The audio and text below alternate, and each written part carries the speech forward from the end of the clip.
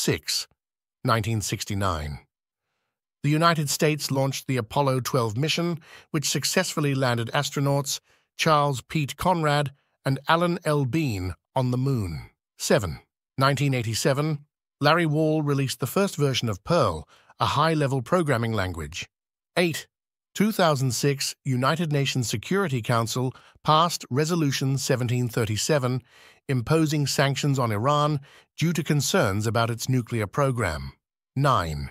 2008, the first black president of the United States, Barack Obama, was named Time Magazine's Person of the Year. 10. 2010. The Arab Spring protests began in Tunisia, triggering a series of anti-government demonstrations across the Arab world.